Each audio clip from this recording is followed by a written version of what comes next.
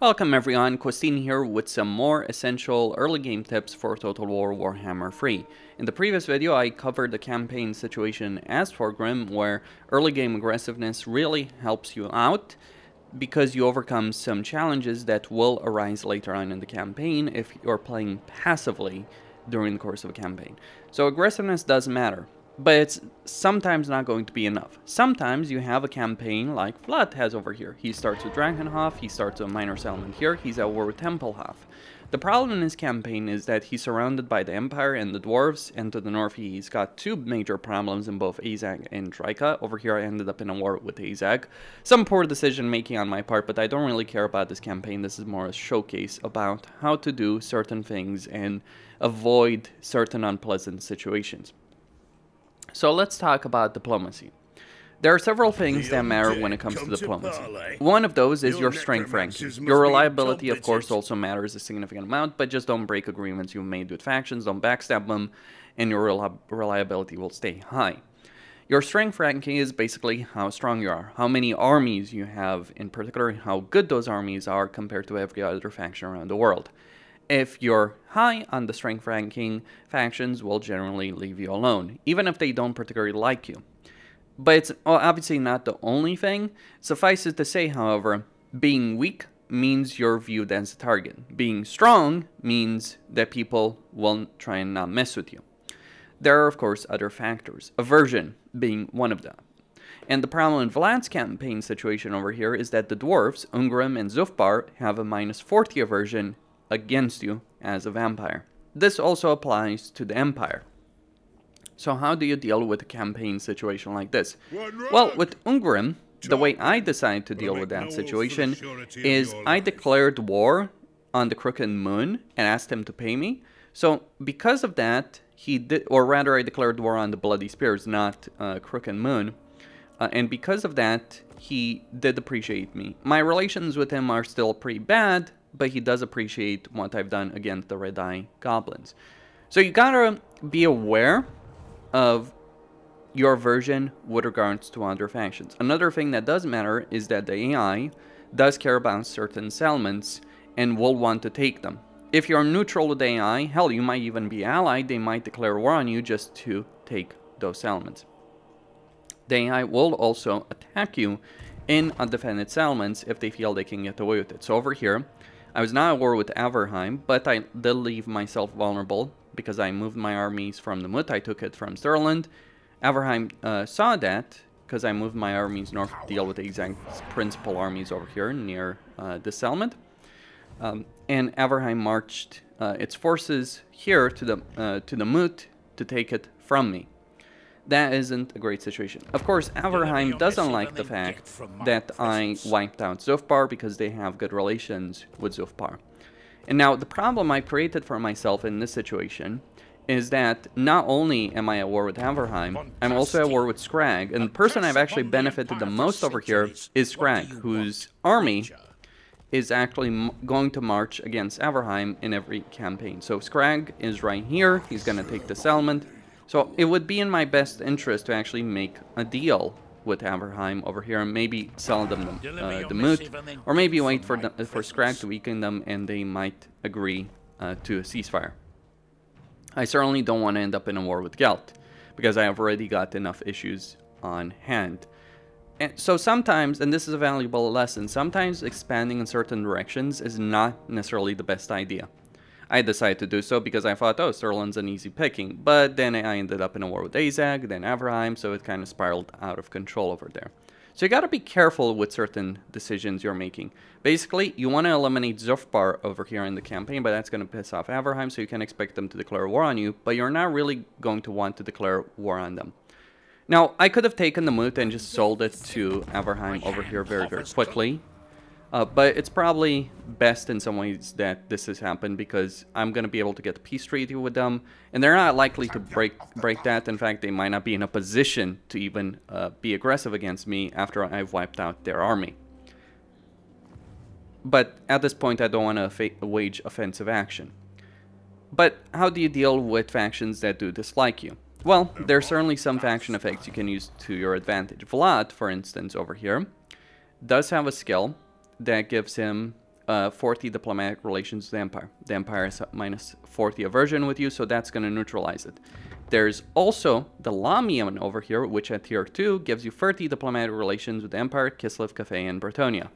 So that's one of the major ways you deal with the aversion you're going to face against the Empire. In fact, if not for the fact that my victory condition requires me to take down Altdorf, I would not bother conquering the Empire in this campaign. But the short campaign victory condition does require you to take Altdorf, so that's exactly what I am going to do in this campaign over here.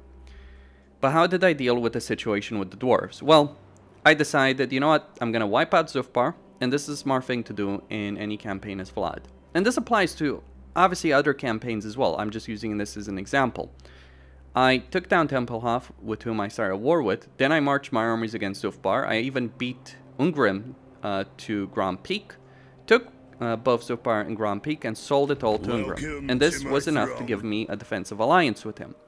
This is the thing. The AI does like it when you're giving it territory. It likes it a lot. So in this case, because of the territory I've given, as well as the fact that I've done damage to the Red Eye, Tempelhof, etc., I've managed to establish a good relationship with Ungrim. One of the things I could have done poorly in this campaign was subjugate Tempelhof, because Ungrim does not like that at all in any way, shape, or form, because he hates Tempelhof. Well, he also hates you, by the way, for historic reasons, but still, by eliminating Tempelhof, by taking Grand Peak, which is the Red Eye capital, and by giving him all of Zufbar, I've made them a stalwart ally.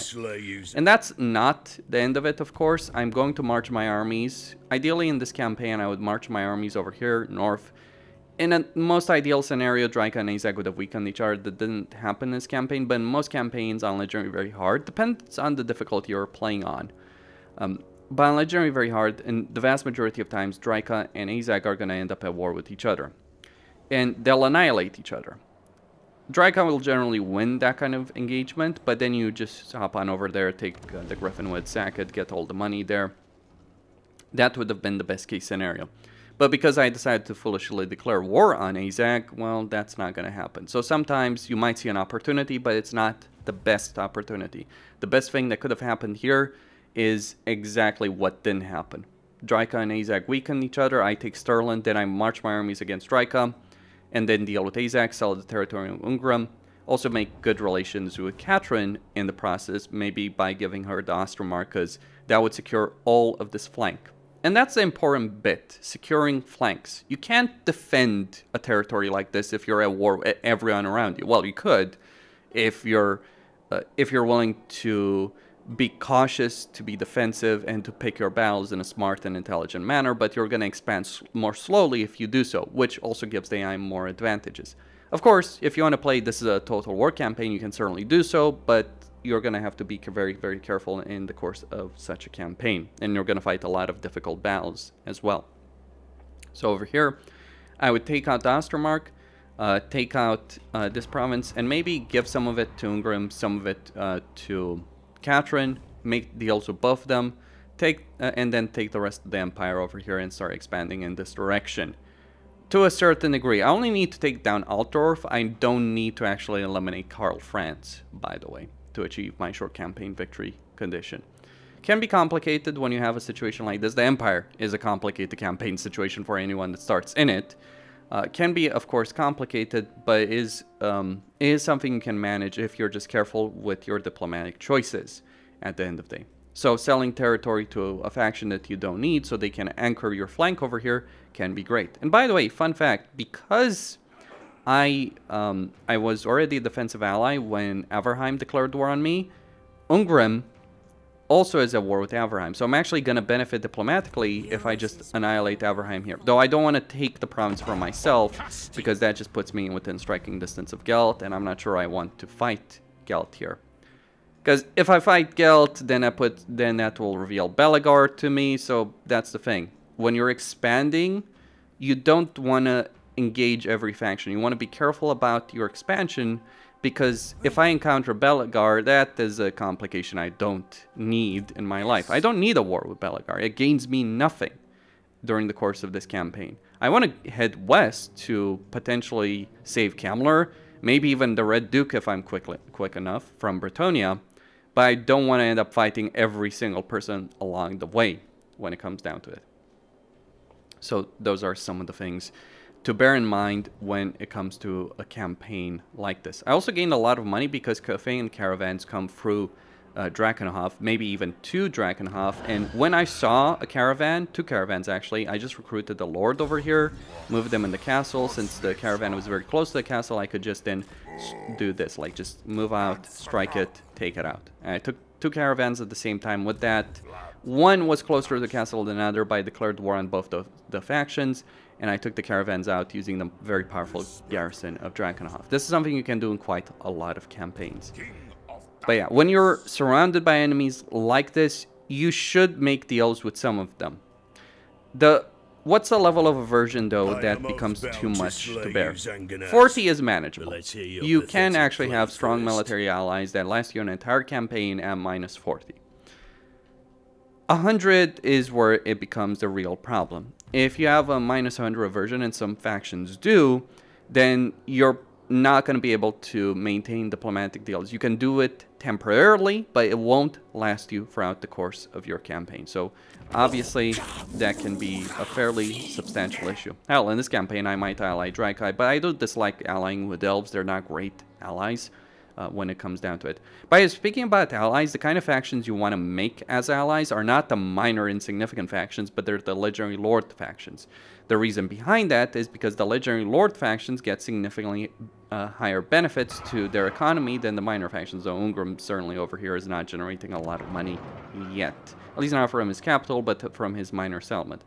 But this is just still early game. He's only managed to take these provinces very recently. He's still going to have to invest money. Hell, he might even be bankrupt because he does have 2 full stacks over here. Or 1 full stack, another one that's got 15 units. So he might not actually have a lot of money to work with, especially because I squeezed him dry for the territory he offered me. For the territory I offered him. So that's one of the problems he's currently facing in the campaign. You got to be careful, by the way, when it comes to that. You obviously want the money from the AI, but you don't want to weaken them in such a way. You might just give them the territory for free. That will give you increased diplomatic relations. Also, you don't want to give an entire province to the AI once. You might want to stagger this over a couple of turns if you can. Sometimes you won't be able to because it takes time for your diplomatic relationships with the faction to grow. So for instance, over here, I'm at 42, but my potential is going to go all the way to 140, maybe even higher. So if I had waited longer, when it came to just selling some of this territory to Ungrim, I might have gotten a better deal out of it. But I did want to get that defensive alliance with him very, very quickly over there. So Ungrim's going to guard my entire southern and eastern flank over here, which allows me to expand to the west. And if I solve the issues to the north, I can then sell that territory, keep the Ostermark, make some kind of deal with Katrin, and sell Azak's core territory to Ungrim, and he will help protect the north as well. That's how you get ahead in a campaign like this, where you're surrounded by enemies. Some people can struggle in this campaign. I certainly have struggled in this campaign at certain points because you're just surrounded by enemies. But that's the key to getting ahead. Diplomatic deals with major factions, understanding what kind of level of aversion you can overcome, and also, crucially, trying to limit how many battles you auto-resolve. The vampire counts, for instance, as do many other factions, don't have a great auto-resolve situation. Vast majority of factions don't have great auto-resolve results on high difficulties, or any difficulty in general. You're going to take very high damage. So what you may end up having to do in some of these campaigns, especially early on, is fighting these battles manually in order to minimize your casualties. Because if you take a lot of casualties, if you lose units, but if you take a lot of casualties, your strength ranking is going to be affected. Your strength ranking is important because if you end up at war with everyone around you, that is going to make things harder. And if quite a few factions declare war against you, then many others may follow suit because they might think, oh, this guy is not going to stand a chance. So if you take casualties, if you end up, it will cause you to end up in wars you don't need, and because of those wars, other wars may follow because factions are being like, oh, this guy's fighting a lot of people, let me jump in. That's how the AI thinks. That's how the AI behaves on the campaign map. It will try and strike at your vulnerable spots. It does so in a fairly stupid fashion, because Averheim marching its forces over here to the moot when Vlad, when this army alone was capable of dealing with them, was a really stupid move. I could have force marched Vlad over there to be closer to the Averheim armies, or the Averheim force, but I didn't even need to do that. So those are some of the things to bear in mind. Yeah, it does make some very questionable decisions, but it does so based on aversion, based on your strength ranking, based on what territory they want. Like, for instance, Averheim also wants the moot. So that's one of the reasons they attacked it, because they actually want that territory for themselves, as does Stirland. So just bear in mind those kind of things. The reason Draika and Azag may end up in a war against each other in a lot of campaigns is both of them want the Ostermark for their campaigns. Draika wants it for the growth for her Griffinwood. Azag wants it. I think it's part of his victory conditions. But he does want it either way. They're primed to do so. So there are certain behaviors that you're going to see from the AI in a lot of campaigns. Not necessarily all of them. Not here yet, but I kind of screwed that one myself, because I'm sure if I had waited a couple more turns, Azag would have ended up in a war with Draika because he controls Essen. So that's what it comes down to. Costin here signing out. Don't forget to subscribe, like, and enable notifications, and stay tuned for more.